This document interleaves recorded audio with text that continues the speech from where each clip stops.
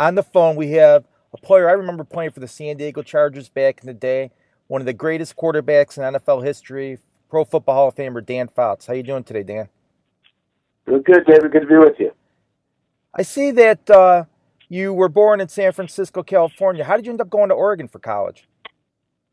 Well, it's the only major football program that offered me a scholarship, so that was the deal right there.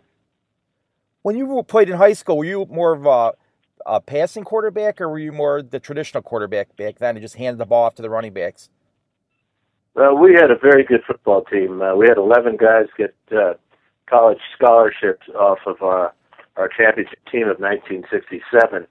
So there was a lot of attention given to our team. We won the city title, and we had great running attack with a couple of running backs who went down to USC. So my job basically was to hand the ball off a lot and throw it occasionally. And one game where I threw it a lot and had some success was when the Oregon coaches were in attendance watching the game. And two of those coaches, one was named George Seifert, the other was named John Robinson. And Seifert recruited me because he was a San Francisco guy, and John Robinson was from the Bay Area as well. What were those guys like as coaches? Well, they're outstanding men, first of all, and I think that goes a long way. Our head coach, Jerry Fry, really put together a great staff, and the big thing was that we were underdogs a lot because at the time there were no limit on scholarships, and it was difficult in those days to compete with the big schools. But we competed as well as we could. Because back then Oregon wasn't thought of as a football school like it is today. No, it wasn't, and you got to give credit to Rich Brooks for turning the program around, getting it headed in the right direction, and then Mike Bellotti. I think the hallmark of the Oregon program for the last 25, 30 years has been stability in the coaching staffs. And Chip Kelly is there. He does a great job. He leaves, but instead of hiring somebody from the outside, they keep the tradition of hiring from the inside and bring in Mark Helfrich. And he was 10-2 his first year. Mike Cola said, I've got to mention the game because he went to Missouri when you played Missouri. Do you remember that game? Yeah, we had a bad call in the game. They called, we had a screen pass go for a long touchdown, and they said that we had a man downfield. And looking at the tapes, all these years later, we still didn't have that man down the field. So a little home cooking there in Columbia. So you kept the tapes just to remind yourself how you got kind of jobbed in that game. No, I didn't need to keep them. They're in my mind with all the other close, controversial plays that happened in my career. Did you know that the Chargers were looking at you when you got drafted in 73? No, I hadn't really heard a word from them. I hadn't heard a word from any team. In those days, it was a lot different. There wasn't the combines. There wasn't the 24/7 NFL news. And there weren't a lot of teams going around working guys out. And so when I was drafted by the Chargers, I was completely surprised. What was that first training camp like? It was great because a guy named Johnny Unitas was there, and I got to learn a lot from him. And in the short time that I was on the team with him, he was just such a great guy.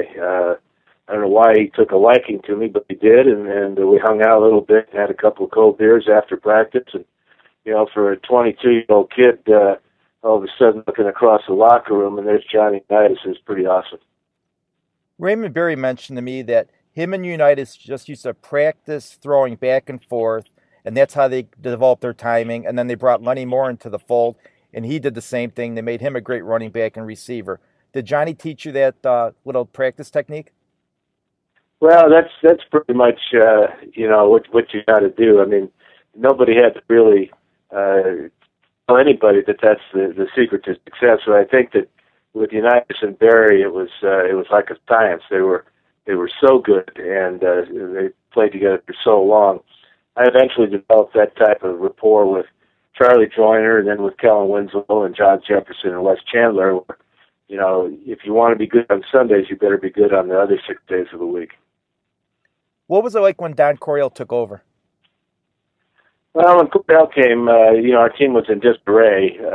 We had some pretty good talent on the team, but we just couldn't seem to get it together. And Cordell really basically made us relax a little bit, and gave it some good plays, and put in his system eventually, and the rest is history. I mean, with the talent like John Jefferson and Kellen Winslow and Charlie Joyner, that's three outstanding individuals there, all pros, and our offensive line came together when we traded for Ed White from Minnesota, and it really helped the pass protection, and that helped me out, obviously.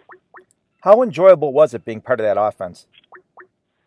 It's hard to describe because we would have such a good day on Wednesday when we put the game plan in that we couldn't wait to get to Sunday because we knew we were going to be successful against certain teams and against certain defensive schemes. Coriel was just ahead of his time with his plan and the way that he coached us. It was up-tempo. You hear that a lot now about teams and how they practice, but we practiced as fast as we played, and I think that really helped. How did you know, or how were you able to distribute the ball so well? I mean, usually when you get that many stars in a team, it's hard because, again, they don't want to share the spotlight. They want the ball all the time. How hard was it? It wasn't really hard because it was a system, and it was based upon timing and flooding zones and looking for the 2-on-1 and then eventually the 1-on-none. Really, the receivers all knew that I was just reading the defense and they were reading it at the same time. And pretty much every time, if we were on the same page, the defense would dictate to us where the ball would go. So it really wasn't a matter of ego or playing favorites.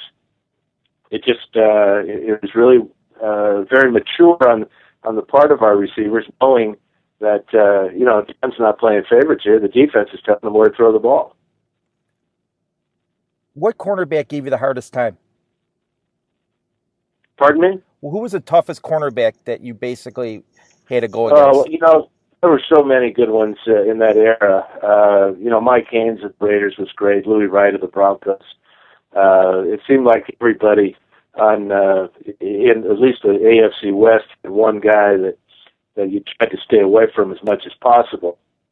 When I broke into the league, Willie Brown of the Raiders, the Hall of Famer, he used to pick me off once a game until I got smart and quit throwing the ball in his direction. So, the great ones, you can just look at the Hall of Fame and during that era, and those were the guys that we had to face. The quarterback position's changed now. Now everybody wants these mobile quarterbacks. Back when you played, it's basically stay back in the pocket and get rid of the ball quickly. Do you miss those kind of way of play a quarterback?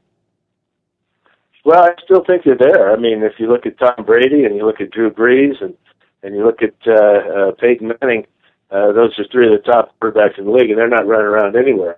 They know where their protection is. So, you've got the influx of some younger guys that are mobile and that can get away from just about anything.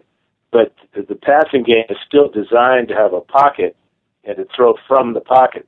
Now, if you can do that and then do things outside the pocket like a Russell Wilson, then you've got a Super Bowl champ.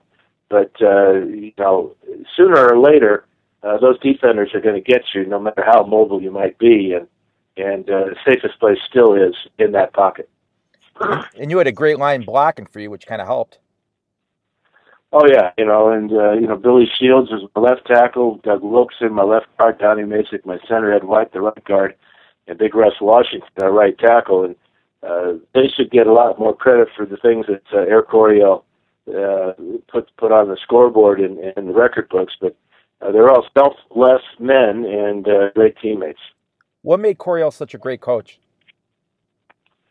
Well, I get asked that a lot, and I think it just is adaptability, his steadfastness about what is the right way of going about things, and the firm belief that you can win games throwing the ball, and to be fearless doing it. The commitment that he has to his system, and it just permeated throughout the team and gave us all the feeling that we were going to be successful. And that's what any great coach will do is, make sure that his team has confidence that they can go out and win every Sunday. One of your offensive coordinators was Bill Walsh. Did you realize the genius in Bill Walsh? Well, I certainly missed him when he went away. He was there with me in 1976, and up to that point, I really never had an offensive coordinator or a quarterback coach. Certainly nobody with his caliber. He and I had a great rapport.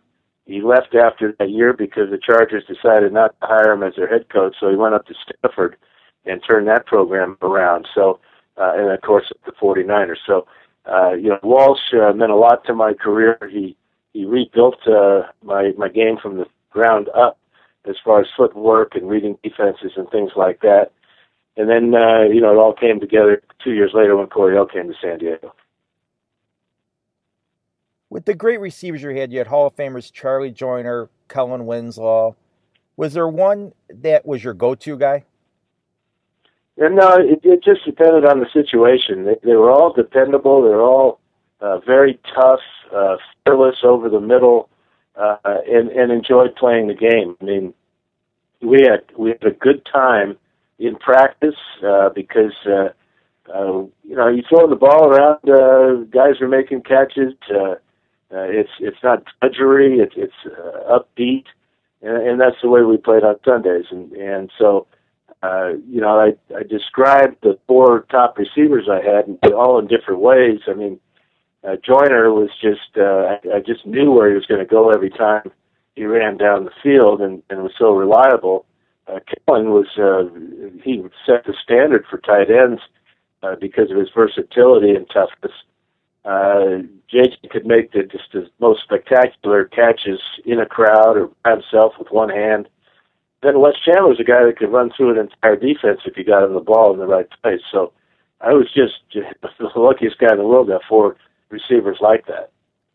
Everybody talked about the Super Bowl this year. They were concerned about the weather, and they kept bringing up that playoff game that you guys had with the Bengals in Cincinnati. How bad was that weather conditions that day? Well, it was windy, and, I think that was the biggest problem for me. The cold, obviously, whatever the wind chill said it was, but the Bengals played better than we did that day, and they handled the weather better, and they deserved to win. We had a rematch with them the following year in San Diego, and had quite a shootout with them, and that we won. But that day they were better than us, and you got to give them that credit. Did you have a favorite game in your career? Well, I usually answer that by saying, any time we scored more than 40 was one of my favorites, and so, we did that often. And that, there's a couple of games that stand out. The Miami playoff game, the last time we played the Raiders in Oakland before they moved to Los Angeles, we put 55 on them in the Coliseum. And one of my favorites was against the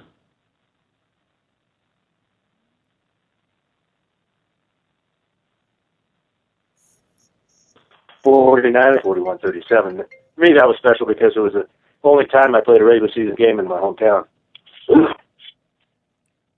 Was there a defense that gave you more trouble than any other? No, I think, teams with great players, always gave us problems. And, playing against the Raiders was always an adventure. And, I guess I kind of lean toward City and Oakland twice a year. And once you have that familiarity, it's difficult to come up with new ways to beat them. But they were great at times. The Steelers obviously were in their heyday were awesome because of the great players they had. How did you know when it was time to retire? Well, my body told me. Yeah, that's the best way of knowing when you can't. You got to be honest with yourself, and you don't want to embarrass yourself. And I knew that after 15 years, I'd had enough, and that I was anxious to get on with my second career. How did it feel when you found out that you were going into the Hall of Fame? How did I find out? How did you feel when you found out you're going in? Well, obviously, just absolutely thrilled. I was with my family, and we were sitting around, wait for that phone to ring, if it was going to ring at all. And so when it did ring, and they said that congratulations, the emotions that you feel, the gratitude of all the people that helped you get where you got, and the support from your family and friends, it's overwhelming, and it's the most humbling experience even to this day, 20 years later, to realize that you are in the Hall of Fame with the greats that have ever played the game. It's an awesome feeling. People in the Hall of Fame all say it's the greatest collection of people around because it's a team that you're a part of till the day you die, and you can't be cut off that team. Yeah, that was a famous quote from Deacon Jones, and he said, just as you mentioned, that now you are on the best team of all time, and you can never leave that team. And they said it's an honor. No one deserves to be there, but it's an honor to be there. No one basically has a right to be there. It's an honor. And they hate when players say that I earned it. No, it's an honor. No, there's no question about it. And it's fun to go back and reminisce with guys every year and talk about how great we used to be, even if we weren't that great. Was there a player you modeled yourself after growing up? No, not really. I was just trying to play ball and have fun doing it. What made you get into broadcasting? Well, my dad was a longtime voice of the San Francisco 49ers when I was growing up, and I spent a lot of time in the broadcast booth with him, either keeping stats or spotting for him. So, as a kid, it looked like a really cool way of making a living. And fortunately, when I retired from the Chargers, I got an audition with CBS and worked out well. So it's been 26 or 7 years now, going on my 27th year, and it's one of the great jobs of all time. Your dad calling games when they had the $1 million backfield? Oh, yeah. Yeah, the $1 million backfield of Y.A. Tittle, John Henry Johnson, Hugh McElhaney, and Joe Perry. And all of them are in the Hall of Fame. That was incredible. Talking to Y.A. Tittle, he said the biggest problem was no one knew who to throw the ball to because they all wanted the ball. Yeah, that's a common occurrence in the NFL when you have got great players. You want those players to want the ball every time. He goes, it was hard for me to shine because, again, with the 3 running backs there, again, they all wanted it, and it's tough. And he goes, and I had a great receiver in Owens. Yes, he did, and he also had Billy Wilson as well. So the 49ers, always, it seems like in those days, were always great on the offensive side of the ball. Wasn't the other broadcaster Lon Simmons, or am I thinking of someone else? No, Lon Simmons did a lot of the 49er games with my dad and then after my dad. My dad's primary analyst was Gordy Soltau, who also played with Tittle.